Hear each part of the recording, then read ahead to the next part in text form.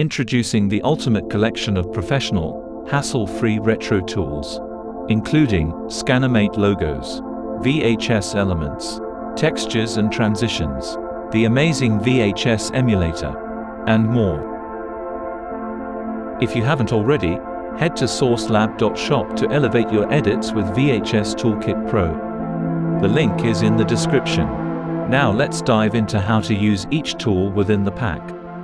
Once you've downloaded your zip file, extract it to view the contents. Let's start with the VHS logos. Before opening the project file, you will want to ensure the fonts are installed. You can find the links to the free fonts in the Assets folder. Now we can select a logo in the Project Files folder. We will be using After Effects for now, but feel free to skip ahead if you are using Premiere Pro. Let's go with the bonus logo, which is a new and exclusive logo for this pack. Once it's open, you'll be in the master composition. This is where you will render your final logo. To change the text, open the Edit Text comp. Here you can change the text, font, and other text style settings. For this example, we will change the primary text to Zoom.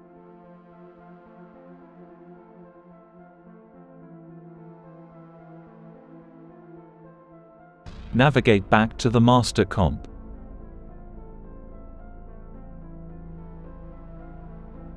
You will find a control layer with an effect that you can double-click. This will bring up an array of different settings to freely customize the logo to your liking. For this example, we will remove the other text and change some other settings. With all of the tools, it's good to experiment with the different options until you find something that works best for your project. Now let's take a look at the VHS Emulator. One way that you can use this tool is by importing it into a current project, like so. This is useful if you are already working on a project and want to quickly see what it would look like with the emulator applied. Once applied, navigate to the emulator comp. This is where you will render the final animation from. You will also find the comp in which you will drop your source animation into.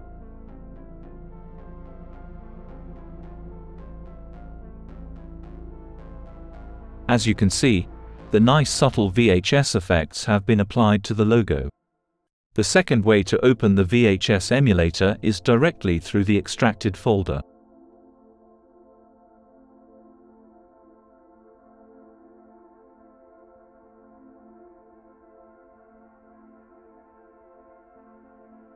Here you can simply drag and drop your animation into the designated composition. Let's add some footage and a logo.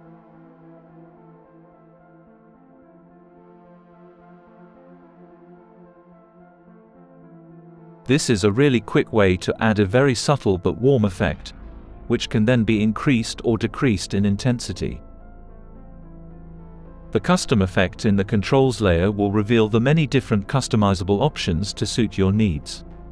There are a load of different effects that mimic those of a real VHS video, and some stylized ones which you might also need.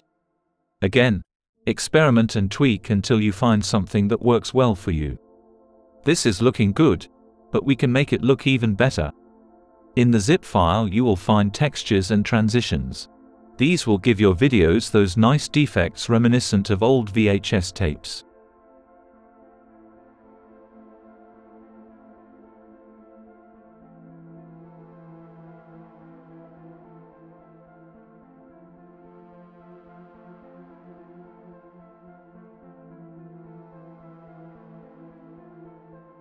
Once you've dragged in your chosen textures, you can loop them like so.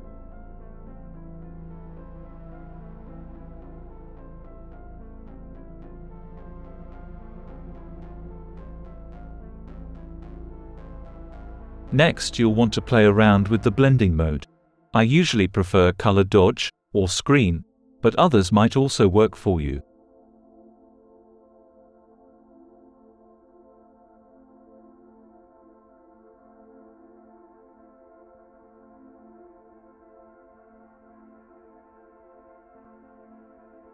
Once your textures and transitions are in place, you can add a displacement map to your source footage and link it to the texture overlay.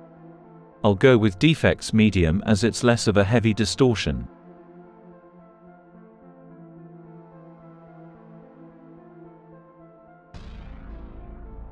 Navigating back to the emulator comp will show you all of the final effects in place. It is recommended to use VHS textures with the emulator to get the best results. The great thing about this toolkit is that you can also generate endless possibilities of textures using the Defect Generator.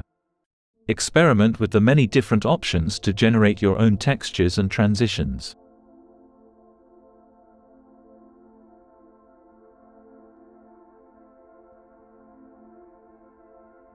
We can also add retro elements, which are a mixture of different overlays that will enhance your projects. The 4x3 frame can be used to generate the authentic VHS format, as well as the classic recording overlay frame.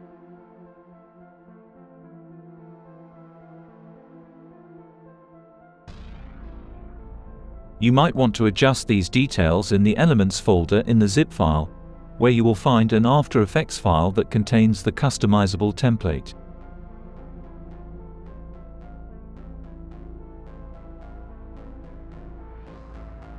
You can also get creative and add 3D models, backgrounds, and much more.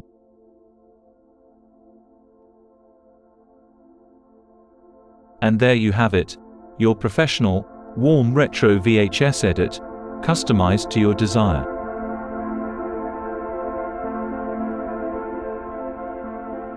Now we're going to take a look at how to use the toolkit for Premiere Pro.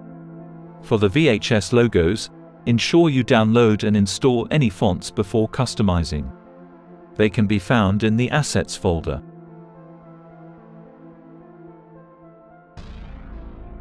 Navigate to the logos in the Project File folder.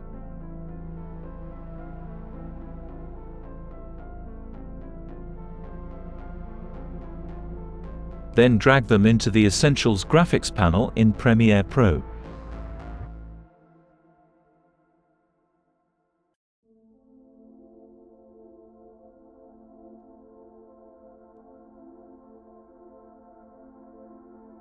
Let's use Liquid Pristine for this example. Drag it into your timeline and click Edit to view the different customizable options. You can change the text, as well as various other options to make it your own.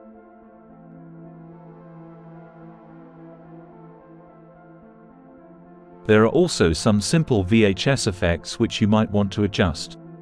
When working in Premiere Pro, it is recommended to export your edits first, before moving on to the emulator, which will add the nice nostalgic VHS effects. Now let's move on to the VHS Emulator. Drag the file into the Essential Graphics panel like so.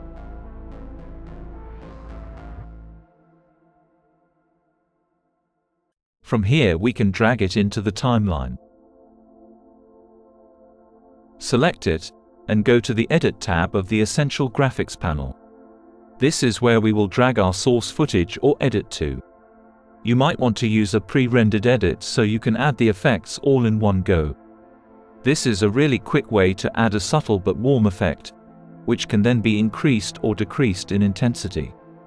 The Custom Effects in the Edit tab contains the many different customizable options to suit your needs.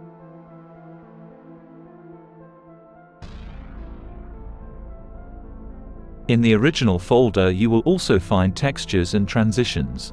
These will give your videos those nice defects reminiscent of old VHS tapes. Select the ones that work best for you, and drag them into the project, making sure they are on separate tracks.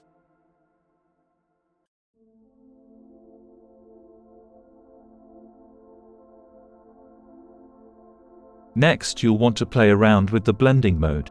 I usually prefer color dodge or screen, but others might also work for you. Here I've used multiply for the frame, which removes the light colors.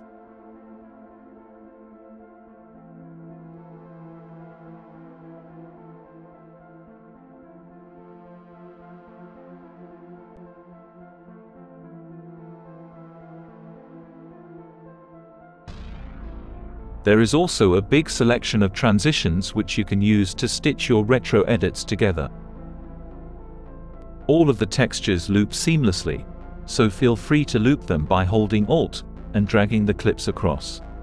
Some overlap is good to create variants.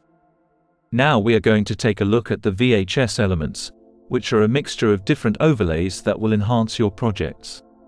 Let's drag in the play and globe icon as an example.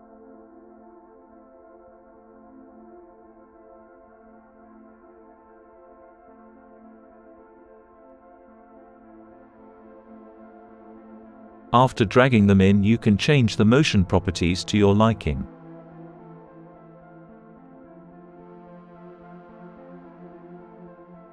Thank you for watching. We hope you enjoy your new professional VHS tools.